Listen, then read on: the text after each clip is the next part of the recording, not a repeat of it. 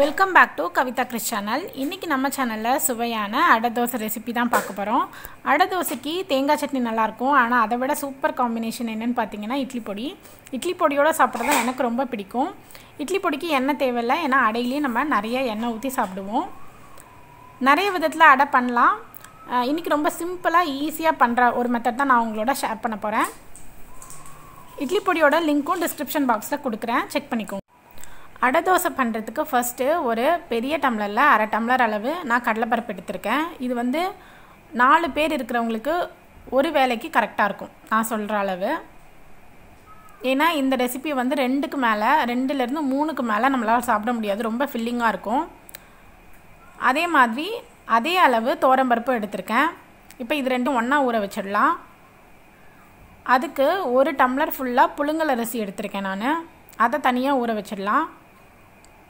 1 tumbler அரிசிக்கு அரை tumbler பருப்பு, அதுதான் கணக்கு. 2 பருப்புமே அரை டம்ளர் எடுத்திருக்கேன்.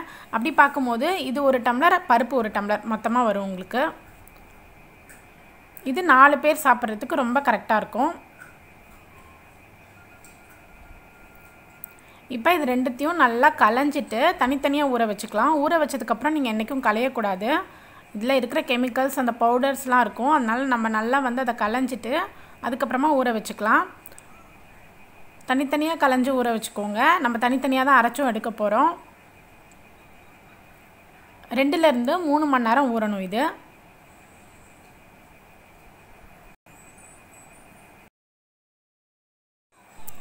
இப்போ இது ரெண்டும் 2.5 மணி நேரத்துக்கு மேலே ஊறிடுச்சு. ஆனால் ஒரு 10 நிமிஷத்துக்கு முன்னாடி 4 வரமிளகா அதில் சேர்த்துருங்க. அரிசிலையோ இல்லை பருப்புலையோ ஒரு 4 வரமிளகா ஊற வச்சுருங்க. இப்போ எல்லாமே ஊறிடுச்சு. ஒரு மிக்ஸி ஜாரில் 3 துண்டு இஞ்சி எடுத்திருக்கேன், 4 வரமிளகா, உங்கள் காரத்துக்கு தகுந்த மாதிரி நீங்கள் தூள் கூட சேர்த்துக்கலாம். 3 ஸ்பூன் சோம்பு சேர்க்குறேன். கட்டி பெருங்காயமாக இருந்தால் இப்போயே சேர்த்துக்கோங்க, தூள் பெருங்காயமாக இருந்தால் லாஸ்ட்டாக சேர்த்துக்கலாம். இது இப்படியே அரைப்படாது, அதனால கொஞ்சமாக பருப்பும் அரிசியும் போட்டு தேவையான அளவு தண்ணி விட்டு கொரப்பாக அரைச்சி எடுக்க போகிறேன். அதுக்கப்புறமா அரிசி தனியாக அரைச்சிக்கோங்க, பருப்பு தனியாக அரைச்சிக்கோங்க. அப்புறம் ஒன்றா கலந்துக்கலாம். அரிசி அரைக்கும் போதே இந்த டிஷ்க்கு தேவையான அளவு உப்பும் சேர்த்துக்க போகிறேன். இப்போ எல்லாத்தையும் அரைச்சி நல்லா ஒன்றா மிக்ஸ் பண்ணிட்டேன். இது 4 பேர் சாப்பிட முடியும்னு சொன்னேன் இல்லையா, நாங்கள் 2 பேர் சாப்பிட்றதுனால பாதி பேட்ச் நான் காலையில் டிஃபனுக்காக எடுத்து வச்சுக்க போகிறேன். ஏன்னா இதில் தேங்காய் வெங்காயம்லாம் சேர்க்குறோம், அதனால் நீங்கள் ஒரு நாள் இதை ஃப்ரிட்ஜில் வச்சு சாப்பிட்லாம். இப்போ இதில் கொஞ்சமாக தேங்காயும் சின்ன வெங்காயமும் சேர்த்துருக்கேன். இதுக்கு அளவில்லை, நீங்கள் எவ்வளோ சேர்க்குறீங்களோ அவ்வளோ டேஸ்ட்டாக இருக்கும். இந்த மாதிரி நல்லா கையால் பிசைஞ்சு விட்டு சேர்த்துக்கோங்க. கூடவே கொஞ்சம் கருவேப்பிலை.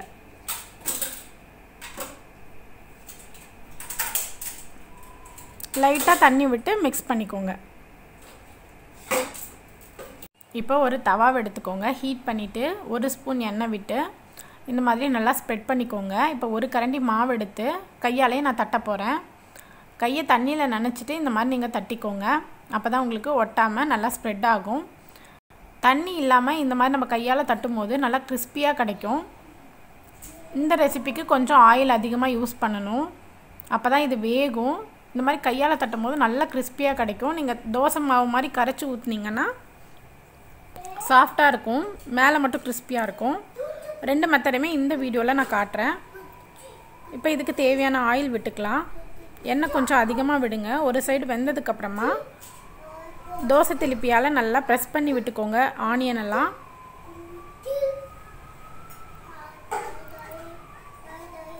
இது ரொம்ப ஹெல்த்தியான ரெசிபி, எல்லாருக்குமே தெரியும். பட் ஒவ்வொருத்தங்க ஒவ்வொரு மாதிரி டிஃப்ரெண்ட்டாக பண்ணுவோம். நான் எப்படி பண்ணுவேன் அப்படின்றத உங்களுக்கு காட்டியிருக்கேன். இது கூட நீங்கள் முருங்கைக்கீரை, கேரட், பரங்கி பிஞ்சு இருந்துச்சுன்னா அதையும் சின்ன சின்னதாக கட் பண்ணி சேர்த்துக்கலாம். ரொம்ப சூப்பராக இருக்கும். என்கிட்ட இப்போ எதுவுமே இல்லை, அதனால் நான் ரொம்ப ப்ளெயினாக பண்ணுறேன். இப்போ இதை திருப்பி போட்டுடலாம். திருப்பி போட்டோடனேவே உங்களுக்கு நல்லா தெரியும் இதோட கிறிஸ்பினஸ் எப்படி இருக்குது அப்படின்றது. பாருங்கள், ஒரு சைடு நல்லா வெந்துடுச்சு. இன்னும் கூட வேகணும், உங்களுக்கு நல்லா ப்ரௌன் ஆகணுன்னா கூட நீங்கள் இன்னும் கொஞ்சம் டைம் வேக வைக்கலாம். இப்போ அடுத்த மெத்தட் நான் காட்டுறேன் உங்களுக்கு.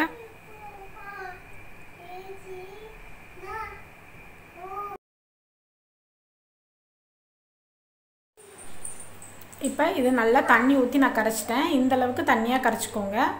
கிட்ட காட்டுறேன் பார்த்துக்கோங்க. இப்போ இந்த தோசைக்கல்ல தேவையான அளவு நான் எண்ணெய் சேர்த்துருக்கேன். நல்லா எண்ணெயை ஸ்ப்ரெட் பண்ணி விட்டுட்டு இதில் 2 கரண்டி மாவை சேர்த்துக்கலாம். மாவை சேர்த்துட்டு தோசை மாதிரி நல்லா தேய்ச்சிக்கோங்க. வெங்காயம்லாம் இருக்கிறதுனால உங்களுக்கு பர்ஃபெக்ட் ஷேப் கிடைக்கிறது கொஞ்சம் கஷ்டம்.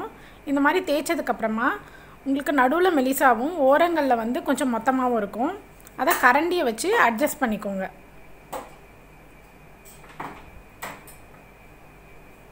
இப்போ இதில் தேவையான அளவு எண்ணெய் சேர்த்துக்கலாம். இந்த மாதிரி வெறும் கரண்டியால் நல்லா அட்ஜஸ்ட் பண்ணிக்கோங்க ஓரத்தில்.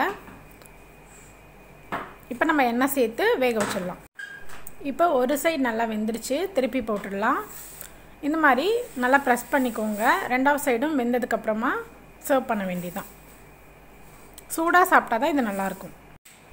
இந்த மாதிரி ஸ்பாட்ஸ் வந்ததுக்கப்புறமா எடுத்துட வேண்டியது தான். அவ்வளோதான், நம்மளோட சுவையான அடை தோசை ரெடி ஆகிடுச்சு. இந்த ரெசிப்பியை கண்டிப்பாக எல்லோரும் வீட்டில் ட்ரை பண்ணி பார்த்துட்டு மறக்காமல் உங்களோட ஃப்ரெண்ட்ஸ்க்கும் ஃபேமிலிஸ்க்கும் ஷேர் பண்ணுங்கள். வேறு ஒரு நல்ல ரெசிபியோட மறுபடியும் நம்ம சேனலில் பார்க்கலாம்.